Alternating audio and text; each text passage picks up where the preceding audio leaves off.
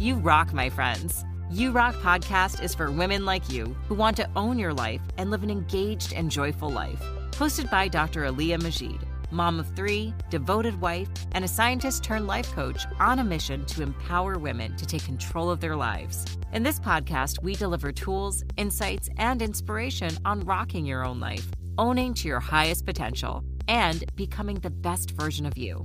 Now, here's your host, Dr. ADLA Majid.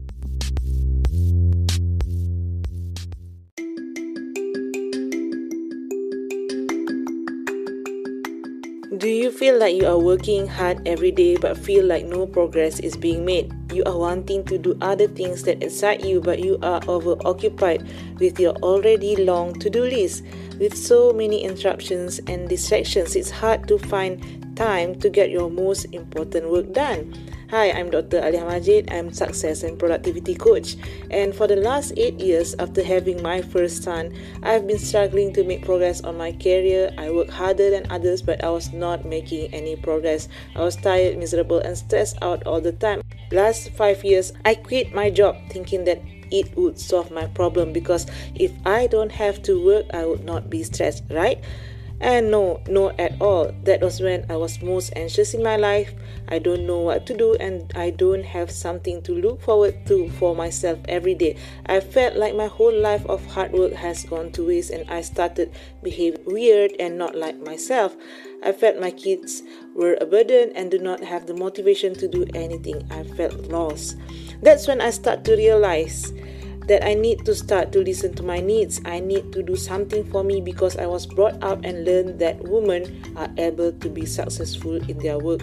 Therefore, I went to pursue my long-time dream of getting my PhD, and that's when I really took serious about my self-development and productivity. And today, I'm inviting you guys to join me to my free masterclass on how you can increase your productivity. It's a masterclass that will teach you the 3 steps framework to work lesser hour and achieve your career goals without burning out. In the free masterclass, you will learn a complete breakdown on how I manage my productivity to graduate my PhD on time while working part-time and taking care of my kids in Japan. The same lessons my clients use that have helped them overcome negative self-talk and limiting beliefs that hinders their progress, and the most detrimental mistakes ambitious women make when trying to do it all to achieve their goals that don't work. Join me by signing up at draliamajid.com/masterclass. It's Dr. draliamajid.com/masterclass. I see you there. Assalamualaikum, and I'm very thrilled to welcome our special guest today. Our special guest today is Datin Dr. Hasnorliza Abu Hassan, known as Datin Dr. Leez Abu Hassan. She is the founder and chief executive officer of ADLA Group Sdn Bhd, which provides training and coaching in the best entrepreneurial practices. She is also an author, speaker, and mentor. She is a mom of 5 girls and 1 boy. Her book, Winning Woman, is a collection of heartwarming success stories celebrating winning women from different industries, reflecting the 5 pillars of priorities, which are faith, family, self-fulfillment, finance and business, and friends and community. And her second book is about the Millionaire's Guide to Building Business Right. It's a powerful guide to get a real-world preparation for entrepreneurship. Datin Dr. Leez holds MBA and Bachelor in Science in Business Administration and Accounting from California State University and a PhD in Business Management from Warnborough College, Ireland. So welcome, Datin Dr. Leez, and thank you for taking the time to be with us here today. Hey, hi, Alia. Thank you so much. Waalaikumsalam. Okay, so Datin Dr. Leez, let's get straight to the first question for you today. So why do you do what you do? Okay, a very interesting question. Okay, first and foremost, Assalamualaikum warahmatullahi wabarakatuh to all the listeners today. And I'm actually very thrilled to be invited by Dr. Alia to be one of the speakers on this podcast of hers. Congratulations to you. All right. So your first question to me, why do you do what you do? Basically, how did I get started? So it was not really a planned journey for me to become an entrepreneur. I could say that it was an accidental entrepreneur to a serial entrepreneur. Okay, so that was the beginning of my journey to do what I'm doing at the moment. So looking back into the journey, I suppose at the point of time, I was like looking for something that I will be able to do. At the same time, manage my time, manage my family, and also have a fulfillment of my own need. Okay? As you said, that we have gone through education, we have learned so hard, and we have traveled the miles to study and being sent by the government to study, under the government scholars and all this. So I suppose we will continue, our journey in life as such that we'll be able to contribute back to the community. So for me, whatever I do now is more to contribute back to the community, to the women out there, and empowering them in all aspects in your life. And I'm here to help every woman that needs help from me. So that's basically why I'm here, why I do what I do. Mm-hmm. So intrigued by what you're saying about accidental entrepreneur. How do you get started in the business? As I said previously, I was actually working with the MNC company as an accountant. Mm-hmm. One day I was like I couldn't say I was tired, but I was caught with so many responsibility. And at that time, the kids were quite small. Mm-hmm. The kids were small, and I kept looking at them and I was thinking what would be the best way for me to now manage this situation, from having two kids, I had twins, so it becomes 4. From 2 to become 4 is like kind of like kejut lah, it's like double, So I didn't really start because I wanted to become an entrepreneur. Mm-hmm. I started because I wanted to own my time. Mm-hmm. Okay, that's why I say it's an accidental entrepreneur. It wasn't the desire, to become a successful entrepreneur. It wasn't the desire to get wealthy, through entrepreneurship. Mm-hmm. It wasn't so much of recognition to become significant in the industry. It was more so of having control of my time. Mm-hmm. Okay, having control of my time. And then because I find it was very difficult for me to manage the kids and also my own fulfillment. Mm-hmm. So that's why entrepreneurship is something that I feel that is very, very flexible in that sense that I can actually manage my own time without having to answer to somebody else. Mm-hmm. All right. Of course, having said that, there was a lot of mindset changes that I need to do. Mm-hmm. Because to become before this as an employee, where you are being detected. That's why when I talk about time, as an employee, mm-hmm. You have to be guided, between these boundaries of 9 to 5. Mm-hmm. So to clocking in 9 to 5 is not difficult. It's not difficult at that time because you are being, we call it, there is actually rules and regulation. Mm-hmm. At the end of the day, you got paid for the time that you trade, trading time for money, right? But as an usahawan, as an entrepreneur, you need to have I need to actually shift my mind, mindset change on how do I change from employee to become entrepreneur. Mm-hmm. Okay. So there's a lot of self-awareness, and I need to develop a lot of new skills and reskilling, developing new skill was something that caught me because I was thinking that susah sangat ke nak jadi usahawan at that time, what's so difficult, but I was quite wrong. Mm-hmm. That was something that I encountered lah. In my early years as an usahawan. Yeah, like you mentioned just now, mindset change from being an employee to being an entrepreneur is something, it's really hard, because we thought that entrepreneurship is something like glamorous, right? People are saying that you can do whatever you want and get paid for it and be fulfilled with doing what you love. But at the start of it, there's a big mindset block when we are changing from trading our time with money to now really owning our time and how can we really generate the income for ourselves, right? So, So what are the challenges, especially as a woman entrepreneur, especially in the beginning? What did you face at that time?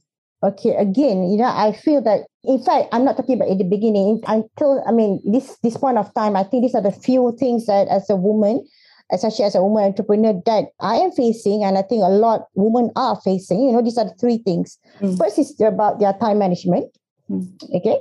Second is just stress management. And third is the financial management. Okay. So that these are the 3 things, because talking about time, as I say again, although first we are trading time for money, but now we are actually owning the time. All right. So how much time can we actually put in aside, having that schedule, follow to the routine, that we are be able to now see, okay, these are the time that I'm going to be handling my business. This is the time for my family and doing other things. So a lot of women, they have this issue of, we call it managing their time. Okay. So through what I always teach women, I say, let's look into your daily activities and even your weekly and monthly activities. What do you do to see that how much time have you put in your business, and for you to achieve success that what you wanted lah. All right. Because business is about putting time as well to work on it. It will not come in easily. Like say today, I used to run a retail shop. Like you open the shop today and then people just walk in. It doesn't work that way. So you need to actually put a lot of time and effort in your project. Like say you really want to make sure that your retail shop that has been people know that you have a shop at certain location, and how much time they're going to put in actually managing that marketing activity. So that's one thing about time management. The second one is more like stress management. Why is it? Because when we are entrepreneur, okay, not to say that we are more stressful than employee, but because we are trading our business for the time that we have. Okay. So, and that will sometimes makes us in the stage of managing our own emotions, okay, and the struggles that we have. Because to make it simple, I think most women, as a micro SME, when they go into entrepreneurship, most of them felt that they want to spend more time with the family. Because I've been in industry for a while. So that is what they feel that to become an usahawan, they will be able to have that time to be with the family. But when they become an usahawan, that's the real thing comes in. They say, oh, okay, there's so much things to do. I got to do marketing, I got to do sales, I got to do public relation, I got to do customer service and everything. That's where they become stressful. That's where they hit them.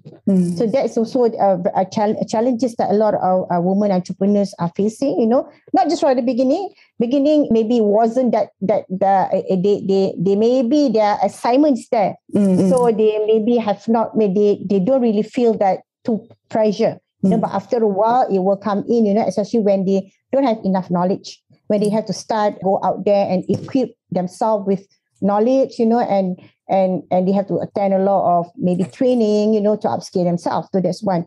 That's number two. Okay, number three, I feel that challenges as a woman entrepreneur that I'm facing is financial management as well. Okay, because sometimes, having the excitement, having the passion, to build the business, they want it to we call it maybe induce, so people get to know their product, people get to know them, people get to know what they are doing, and they start to put a lot of investment into the business, without even looking into the long-term planning itself. So when they got caught, when they feel that they have put so much money and the results is not as what they wanted, all right. So that's where they are struggling, they will start looking into where else they can actually find the money. So that's where these three things will actually, we call it will be interrelated. Managing the time, that will be very stressful, and also finding the money. Because see, that's the three things that I can see women especially will go into this vicious circle. Yes. Okay, thank you, Dr. Leez. Okay, Dr. Leez. So you mentioned just now that at the beginning we have this excitement, right? When we are starting a new business, a new idea, we are really excited about it. But then after a while, the result that we wanted doesn't come yet, right? So what do you do to always stay motivated when this time comes, when the excitement is gone, but the result that you wanted doesn't come yet? So what do you do when that time comes? Very, very tough question to answer. Okay, yeah. Because I think end of the day, as a business coach, when I coach my coaches and when I mentor them as well, I always tell them I ask to begin with the niyat lah. Niyat, your intention and your main purpose and motivation and why you really desire to be an usahawan, an entrepreneur. Because it does take a lot of, I say, a change of mindset, and upscaling of your own skills that you currently have, and driving the miles, and also we call it going through these uncertainties. Okay, but how do I keep myself happy and all this is to just tell myself that this is my journey lah. Now Allah Subhanahu Wa Taala dah tentukan, that this is my path, and I have to reda with whatever that kata dah be created for me, and make it happen. Make it happen. There's no more turning back, because we have burned our bridges. We have burned our bridges, and we have left corporate career and to be in this uncertainty, and most important, we have to make it work and stay focused. Okay, stay focused. But to stay focused, sometimes it does take a lot of effort. A lot of effort, because sometimes it's okay. I mean, when I speak to people, I tell them it's okay for us to take time off and also take three steps back, and reflect again on the situation. Okay, and see which area that maybe have gone wrong and which area that we can actually make it better, or which area that perhaps is not really relevant at all. Okay, and to do that, a lot of self-awareness is very, very important. To become a usahawan, I think the most important is knowing yourself. Knowing yourself, is the attitude, of being resilient, be positive, stay positive, and be a problem solver. Because I think those are the three things, three traits that we must have. And because the uncertainty will always come in. Of course, become a pandemic is a different uncertainty, but as a usahawan, the uncertainty will forever happen, during the journey. It could be our internal issues with the family. It could be an external thing, with a competitor. It could be also something that the economy, the VUCA, the volatility and all this, we do not know where it will come from. So we have to be ready lah. We have to be ready all the time. Yeah, that's true. When we start with the right intention, starting it off and having a right mindset when we started this business, what's the actual thing that we want to achieve, right? What do we want to serve, right? So when we start with that, I think whatever problem that challenges that Allah give for us, there's a silver lining to it, right? That's a thing that we can learn. Yeah. Yes. So Dr. Leez, what do you do to always stay balanced with your business and life? Because you are a mom of 6, right? So that's, how do you make balanced life between your business and life? Okay, all right. Our life will never be balanced. Yeah. Okay, there's something that I've learned. I say that I know when I first advocate work-life balance, people come to me and ask me, what's your tip? How can you stay balanced? Okay, I say, I mean, I'm not saying that there is a tip. There's no clear cut when it's formula for anybody. It all depends on your own life. Okay, so for me, how do I stay balanced? I focus on these very simple priorities of my life. Okay, I always got to look into these priorities to be a guide for me to realign back, if there's anything out of balance. If I feel that, for example, that people have known me for a while, I always put that Allah is first, the faith towards Allah, and then we have family, and then we have our own self-fulfillment, then we have our business and our community, friends, and all this, But this is a guide that I use. So if I feel that, as you say correctly, I start to feel that I'm out of balance, for example, that I feel very upset that things happen, why? I start to blame maybe myself, and I go back and reflect back. I say, maybe this is what Allah has planned.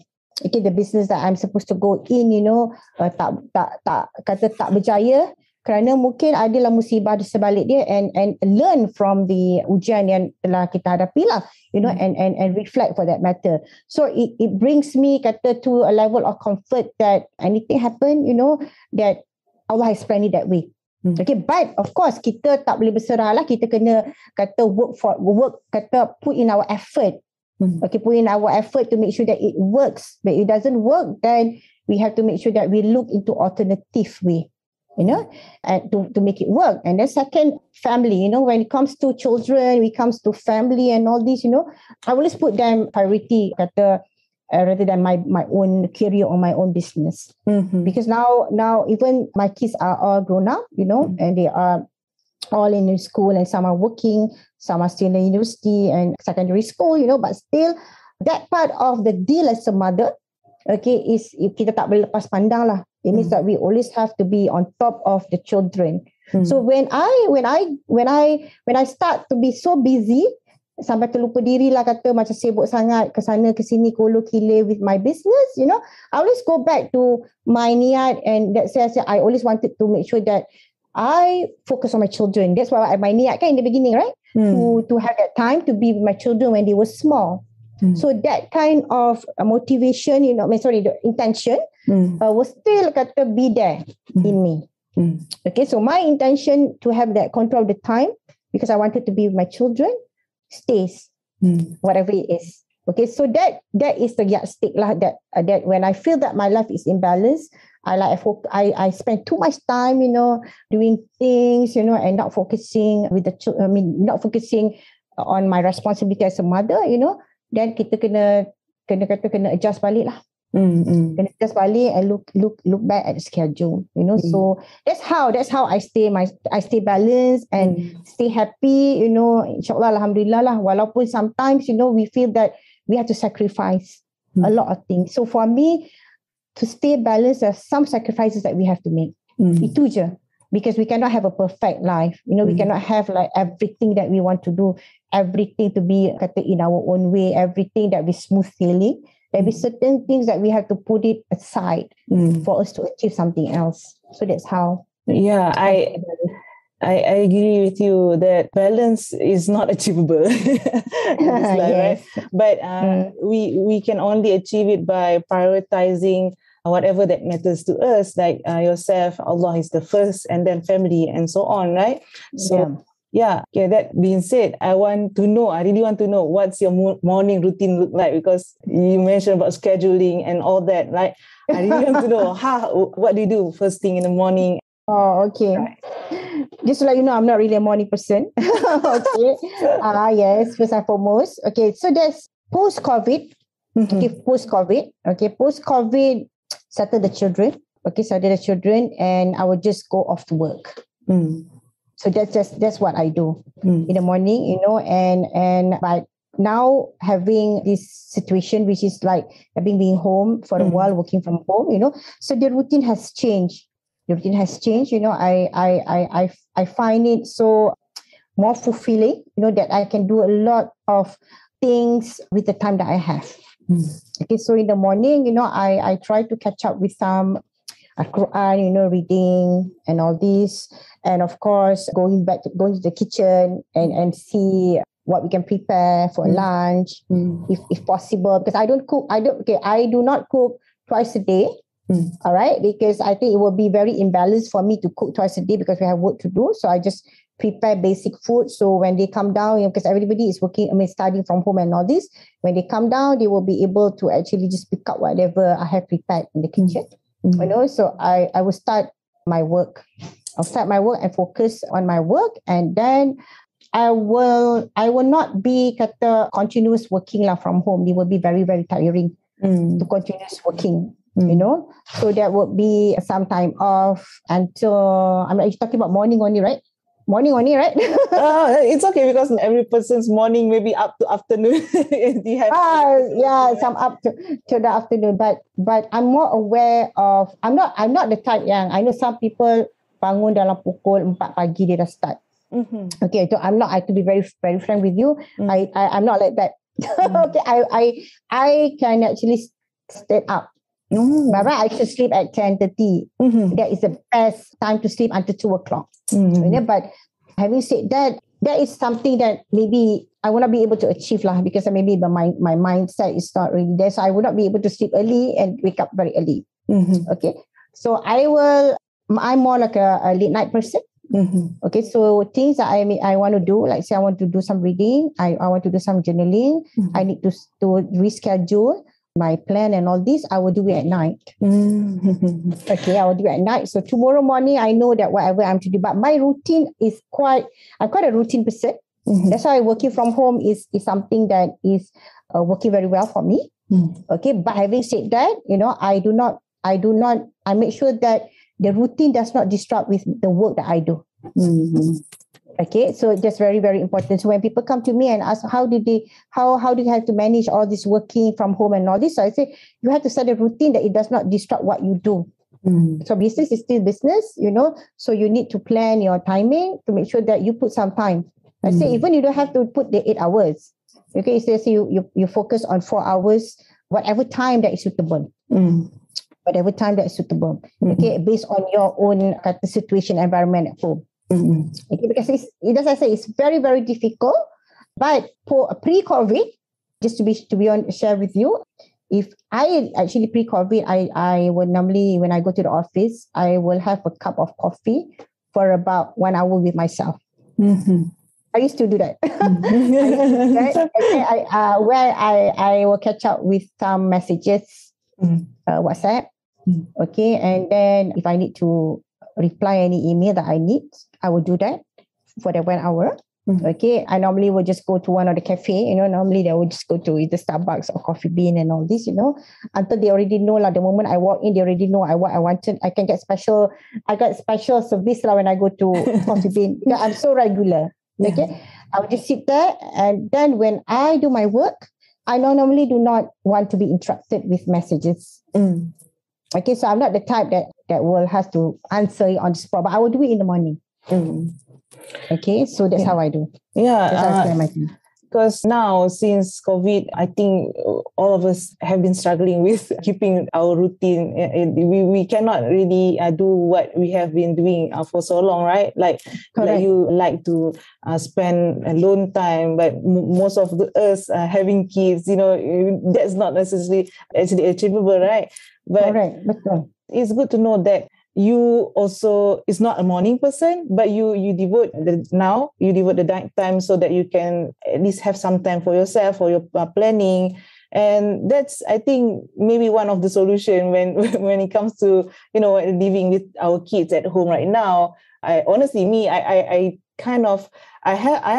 actually a morning person, but it's getting harder and harder because, now the kids are totally at home all the time. So I don't really have extra time to do things that I loved doing previously. So this makes me starting to stress out that, oh no, I cannot do my morning routine and so on. So that, having plan B kind of routine is also maybe necessary nowadays, right?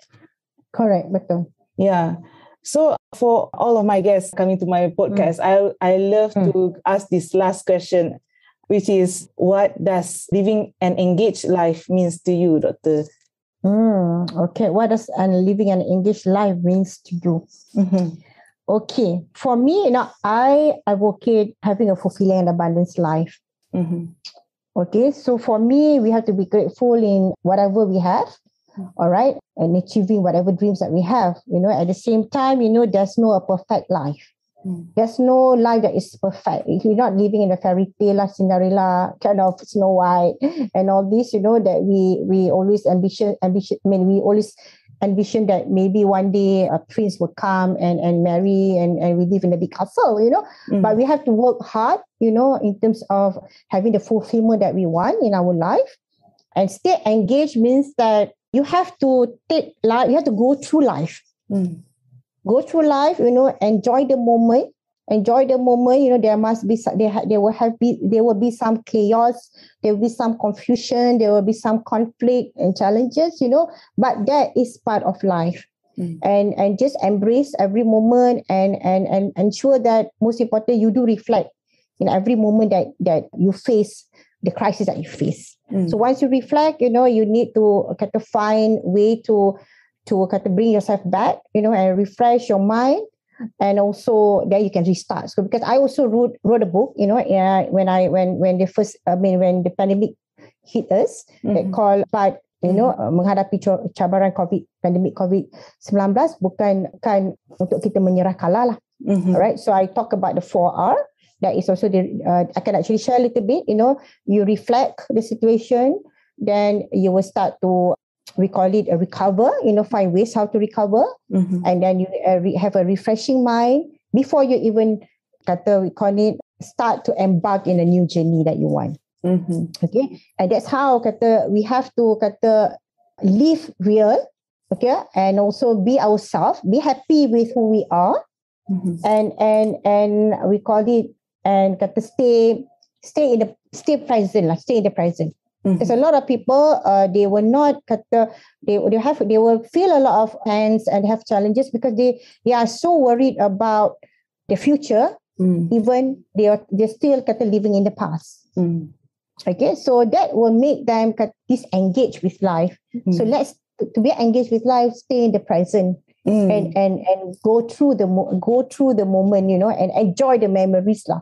Enjoy the memories and just kata. But what I also feel that if we go through life, kita ni kena banyak kata muhasabah diri. Then we have to kata help a lot of people, that are maybe less fortunate than us. And that makes us feel very humble and kata stay grounded lah in whatever we are being given by Allah Subhanahu Wa Taala. Yeah, I like that being engaged with life is to really stay in the present, because sometimes we are really getting this anxiety around the future, and been thinking about the past that we used to be maybe before COVID happened, right? So we doesn't really engage with what actually is in front of us, right? So yeah, for those who would like to know more about Dr. Leez's book, I will also give the link in this podcast episode. I also put it in the show notes after this. And yeah, for the 4R is reflect, recover, refreshing your mind, and then embarking. Restart in the new journey of your life. Yeah, that's really great. Really, really what we want to keep on pursuing, and especially after this, we are maybe starting a new journey. The endemic, right? So yeah, this is something that we really need to live by. Yeah, Dr. Leez. Correct, betul, true. Yeah. Okay, I think that's all. That's the questions that I would like to ask. Is there any other things that you want to, the advices that you like to give to the audience today? Okay, all right. So first and foremost, I would like to thank Dr. Alia lah for inviting me, to this podcast. To be honest with you, this is actually my first podcast. I find it so interesting, and I find it so to learn from young people like you, and that embracing the technology lah. Okay, so what I would like to actually, for me, what I would like to actually tell the woman out there, never be afraid to be yourself, and go out there and learn new things in life that could actually make you a better person and pursue the things that you are passionate about. Okay, because eventually, things may be a bit chaos, you're in state of confusion because of this imbalance and all this, but if you keep doing it, and you'll be able to find something that you are really, really good at and tap on that skill that you have. Yeah, that's right, Dr. Leez. Yeah, thank you so much for again being with us today, and I hope our podcast session today will give so much insights to all of our listeners out there, and to go pursuing your life and to live a more engaged life.